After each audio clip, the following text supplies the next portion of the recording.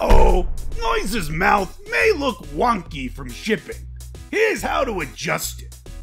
Using your index finger and thumb, grip the hard backing in Noise's mouth and pull outward towards you.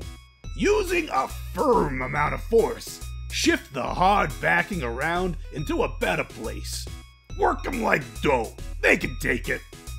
If it don't work out on the first try, well, you can pop the backing back in to reset and try again.